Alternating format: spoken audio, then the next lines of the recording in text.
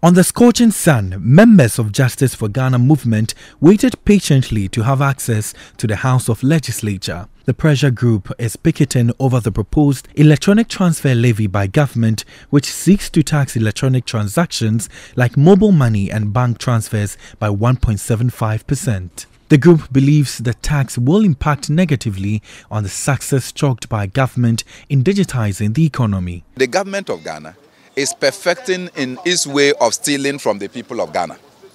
And we say that if after all the resources that you have, it is not sufficient for you to deliver development, don't come and be the pickpocket and deny the citizens their place of right.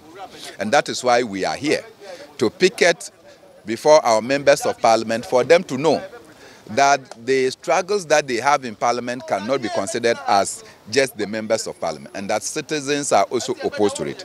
After several hours of waiting, the group was denied entry into Parliament House by the Ghana Police Service, who were on hand to provide security. Interestingly, the main entrance of the House of Legislature has been locked, and clearly, as you can see, it tells you that it will be difficult for you to enter using the main entrance. So for vehicles who on a normal day would have used this place would have to use the other entrance, which is quite closer to the Kofi Annan Institute.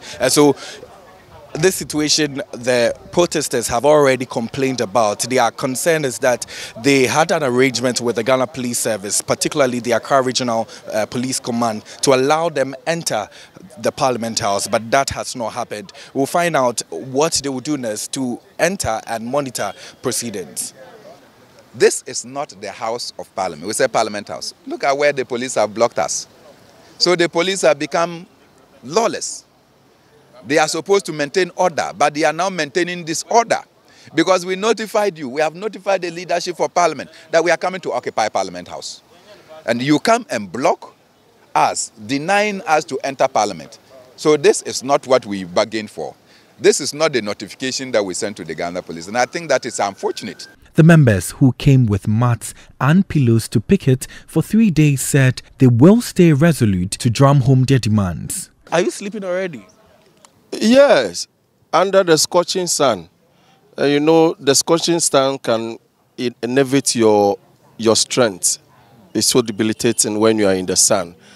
But that is what patriotism has driven me to do. We have brought our mats here and pillows to sleep. We are not interested in any theatrics or histrionics or drama. No.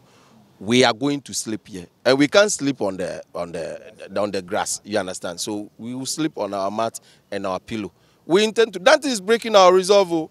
We are more stubborn than Akufo-Addo when he was in his this, you know. I'm here till 27th. No, so I mean, if you say you are here until 27th, this evening are you going to sleep here? Do you have your cloth here? Yes, we are going to sleep here. You will see me here today, tonight, tomorrow, up to 27th.